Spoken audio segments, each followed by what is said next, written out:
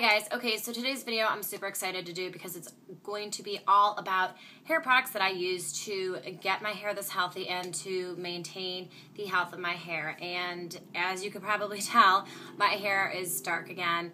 And no, this is not previously recorded. Before I had red hair, I decided to go back to the color I had originally because while I love the red hair, it is so high maintenance, and you might have seen in the previous video that I uploaded, but yeah, so it is very high maintenance, and it's not that I didn't want to maintain it, it's just that I just got sick and tired of having to do it. I felt like every 2 to 3 weeks, and I mean, that's a lot, and I put a lot of time into getting my hair super healthy, so I kind of wanted to keep it that way. Anyway, so let's just jump into it. As far as my hair color goes, I did save the box. It's the Garnier Nutrisse Nourishing Color Foam. That is what it looks like. The color that I did my hair in is soft black. And the reason I wanted to include this is because it is a whole lot less harsh when you are coloring your hair.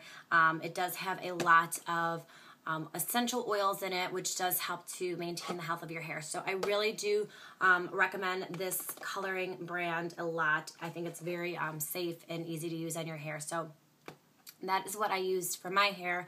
I didn't know if I should film a video about it, but literally I just used the foam, pumped it out in my hand, and then dispersed it through my hair like I would shampoo. So that's pretty much it. So that's why I didn't feel it necessary to record a video on it.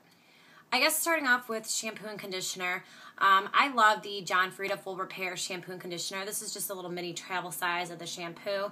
I use both this and the conditioner on my hair. I really noticed a difference like right off the bat first using it.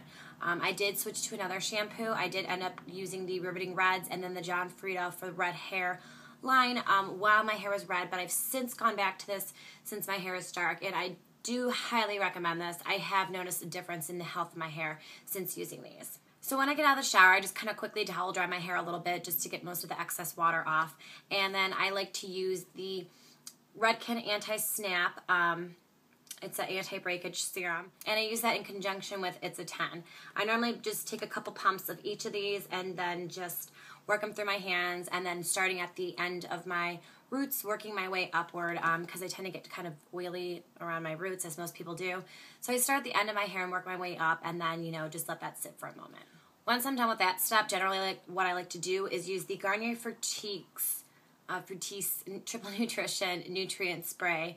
That is what it looks like. It's going to look separated in the bottle. What you want to do is shake it up and just kind of spray a couple sprays. It helps detangle your hair, and it adds a lot of shine. It says it has 3 nutritive fruit oils: avocado, shea, and olive. So I really like that. I've really noticed a big difference in the way that my hair looks. It looks a whole lot shinier in appearance and a whole lot healthier. So I really recommend this. As far as heat tamer spray goes, I really do love the Tresseme Professionals Thermal Creations line.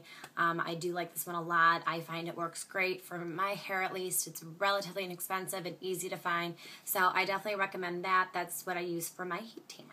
After I am done drying my hair, what I generally like to do is normally I'll just use the Macademia Healing Oil treatment. That is what it looks like. This was fairly inexpensive as well. I got this at Ulta. I believe it was like $5 or $6. And really all I do is just take it with the cap off, dump it on my hand like that, and then whatever comes out of my hand is all I use. And I just kind of rub it together to the palms of my hand and then go through the ends of my hair just to make them look a whole lot softer.